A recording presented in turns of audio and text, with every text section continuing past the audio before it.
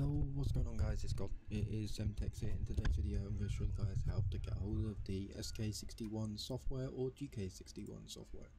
So first off, we want to go to Google, we want to type in SK61, or better off going to EPOMaker's website, which is here. Just type in EPOMaker. Once you come to this, head to the download page, click software. Now when you look on here you can't see it, so type in, so click this thing here and then go under here and type SK61. Press enter. It will come up like this. Click on it. Click window. Once you clicked on window, it will begin the download process of downloading the GK6X Plus driver, which is compatible with the SK61 and GK61.